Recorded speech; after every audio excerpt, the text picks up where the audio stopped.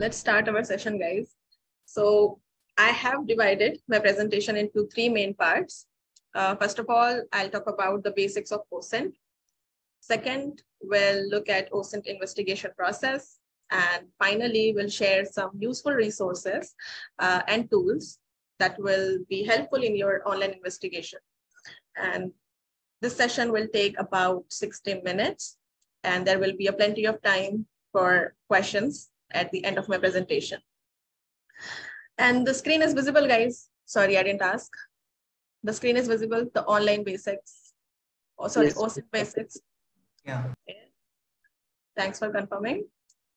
Great. So let me go ahead and quickly introduce myself. Why my mouse is not working? Okay.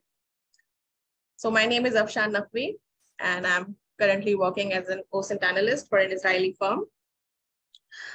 Alongside my work as an analyst, I also work as a part-time instructor at SOC Experts and SecureZ.io, where I get the opportunity to share my knowledge with you guys, okay, in the cybersecurity field.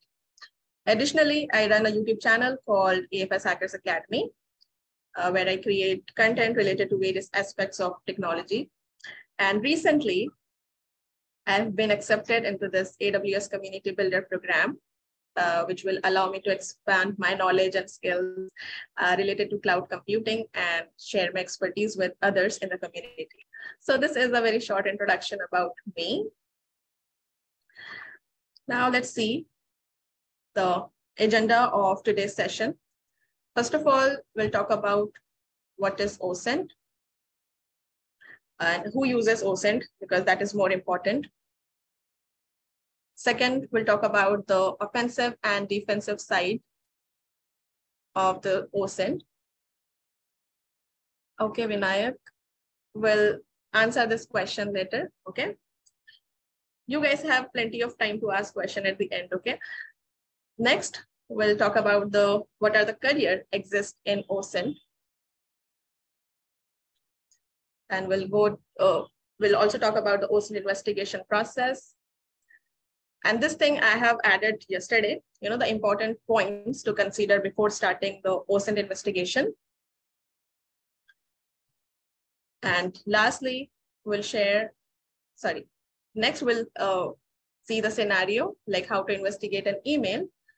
And finally, we'll share some resources that will be really helpful in your OSINT investigation. So let's see, what is OSINT? So OSINT stands for the open source intelligence, which is a way of finding and analyzing information that is publicly available. Think of it as a detective work using information that is already out there for anyone to see. This can include things like news articles, social media posts, government records, and other publicly available sources. OSINT is important because it can help us make better decisions and understand what's happening in the world around us. So, for example, law enforcement might use OSINT to track down a criminal or the criminal activity. Or a journalist might use OSINT to investigate a story. So it can be used to monitor trends and patterns in public opinion or behavior. So it is important, basically it's important to remember that gathering and using this information raises important ethical and legal questions about privacy, data protection, and information security. So it is important to use OSINT responsibly and with respect for others' privacy, other people's privacy. Okay, Raghuvendra, how does OSINT incorporated in ASM tools for risk prioritization? ASM full form, can you provide? And yes, we'll cover the careers aspect in OSINT. Okay, Raghuvendra. Okay, and now let's see who uses OSINT. First, law enforcement agencies, they used OSINT to gather intelligence on criminal activities, including cyber crimes. Next, government agencies used OSINT to monitor and analyze foreign and domestic threats, as well as to gather intelligence on geopolitical events. We know our government spying on us, obviously, so they use OSINT tools basically. Number 3 is military organization. Military organization use OSINT to gather intelligence on potential threats and to monitor geopolitical events that could impact the national security. So that is also important. Next, we have the private investigator. Like if you go on Fiverr, you guys can see a lot of private investigators are willing to work for you. They basically find information about the companies or the background check types. So you guys can check out their services on Fiverr. And yes, this organization gather information on individuals or organization for legal or business purpose. Next, we have journalists. Journalists use OSINT to gather information for investigative reports or to fact check scenarios or stories. So obviously journalists also used OSINT. Lastly, we as a cybersecurity professional, we used OSINT to gather intelligence on potential cyber threats and to monitor for data breaches and other security incidents. Overall, OSINT is used by anyone who needs to gather information from publicly available sources to support their work or research. So everyone can use OSINT. Now, let's see the offensive and defensive side of the OSINT.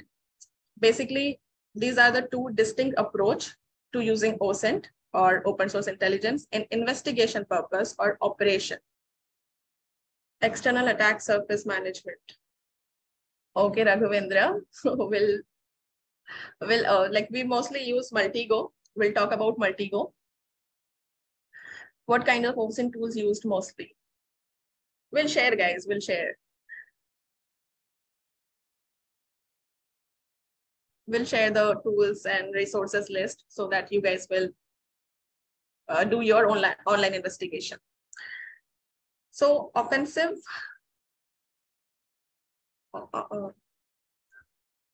Okay, offensive OSINT involve using publicly available information to gather intelligence on a target with the intent to exploit that information for some gain. Like the attacker used this techniques. It may involve collecting sensitive or confidential information about individuals, organizations, or governments. Example of offensive OSINTs include cyber attacks, gathering information about a target's network infrastructure or security protocols and vulnerabilities in order to exploit them. Social engineering, obviously it's a part of OSINT. So we gather information about the target interest, preferences, or personal information to manipulate them into revealing sensitive information or taking a specific action. Corporate espionage. Obviously, we gather a lot of information about our competitors, okay, like what's going on in their team, like what are the products they are launching, what are the services they are launching. So we use OSINT to gain these information or for our competitive advantage, basically. Next is our defensive OSINT. Defensive OSINTs involve using publicly available information to identify and mitigate potential risk to an organization's security, reputation, or assets. Basically, defenders defend the organization. So examples of defensive OSINTs include threat intelligence, monitoring online forums, social media, and other sources to identify potential threats to an organization's operation or asset.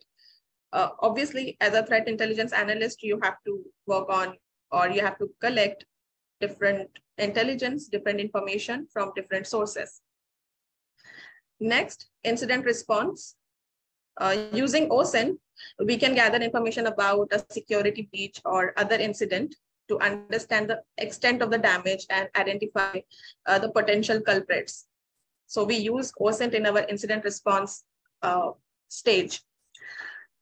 Due diligence, we use OSINT investigation to evaluate the reputation and track records of potential business partners, vendors, or employees. We basically conduct the OSINT investigation on these people before entering into the relationship with them. Like, obviously, when we are dealing with these people, when we are making deal in blue team, so obviously we have to check their background, what are the vendors they have, employees, partners, and their relationship with each other. Defensive OSINT. So these are the two sides, offensive and defensive. I like the offensive side of the OSINT. So that is the reason I love social engineering, by the way. You guys have, if you have watched my previous webinar on security, so it is related to social engineering. By the way, I love social engineering.